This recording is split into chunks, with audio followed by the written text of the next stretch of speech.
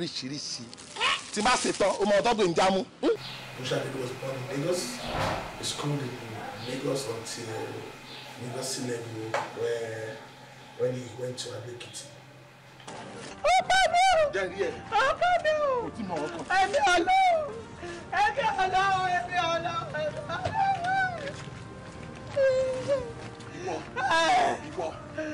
And there's an actor, producer, director. He's a lover of God. He's a church person. He's a family man that loves his family so much. He's not fake in any way. He likes to be real. He likes to be original. He doesn't want to be like anybody. That's why he calls himself the finest. Lóríṣiríṣi. Tí bá ṣe tán, o mọ ọ̀tọ̀ pé ń jámú. Ilé yìí gangan máa sín. Okay, bá gbóòórùn ọbẹ̀ tó fẹ́ ṣe fún ìyàwó mi madam. Aroma ẹni o. Aroma tó le.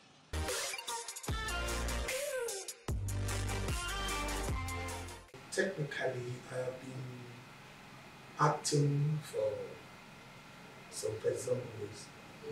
I started 1986, and by 1987 I was already, let me say 86 was like a training period for me. But when, from 87 I started stage acting fully, and thereafter I went to TV and cinema.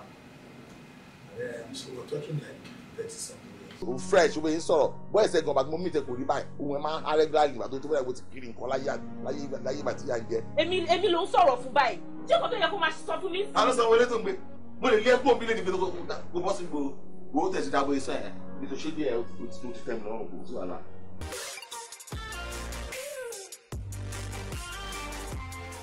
Palace was a major thing there that made people notice who is this Funsho Adeolu, Tony Douglas in Palace these days.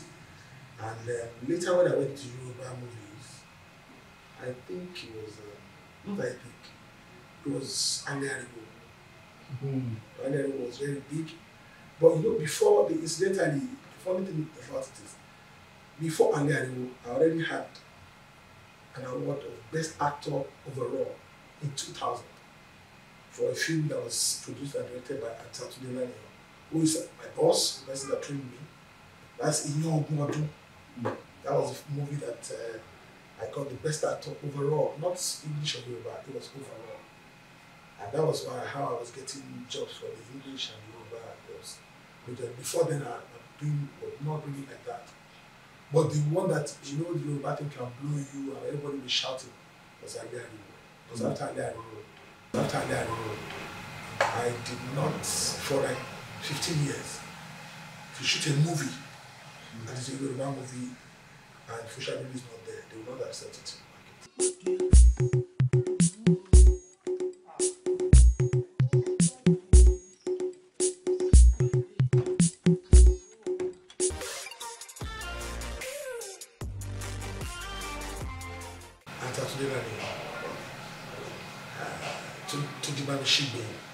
Is another person that I consider a brother, father figure to Olu Jacobs, the wife. So you better bet, stay on your own. Magic is 2 years I can't more. It's not.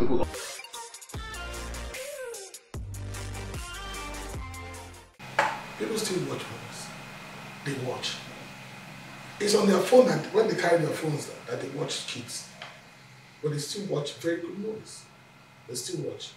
They cannot say because we have kids, they will now stop watching movies. It's not possible.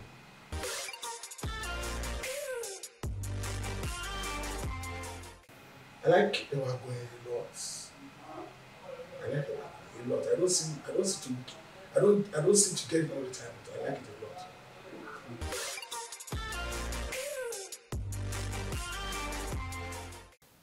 I am not a politician in any way. I see my participation in politics. If I really want to be a politician, I will devote time for that. I will start to learn from the grassroots. I will not just come from nowhere. And by the time I come out, people will understand why I want to come out. You know, But I have this impression, somebody should come and correct me, that anybody that wants to go into politics is thinking of money.